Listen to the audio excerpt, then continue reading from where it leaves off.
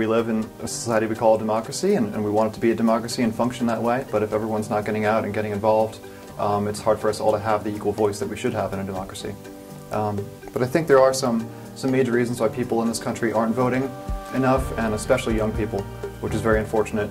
because we have so much at stake in the future of this country. And the choices we make now are going to affect the choices that we can influence later on.